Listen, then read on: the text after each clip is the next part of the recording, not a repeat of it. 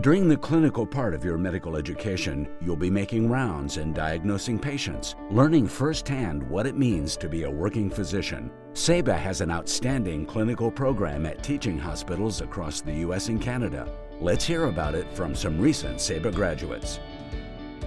Clinicals were fantastic. I have to say, I had the best time of my life doing clinicals. The clinical rotations definitely help shape where you want to go with your residency. Some people have an idea in their basic sciences, but it's not until those clinicals where you're actually assuming that doctor position and assuming that doctor role and responsibilities that you get an idea of, can I do this for the rest of my life?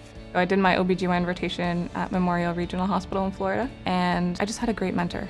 From my clinical experience, I was able to kind of further acknowledge what I always knew was true, which was I just love talking to patients. I fell in love with the specialty, and she kind of took me under her wing and showed me around and kind of let me do things on my own. I love creating that rapport, and my clinical experience backed that up. It further signified that primary care is what I wanted to be a part of.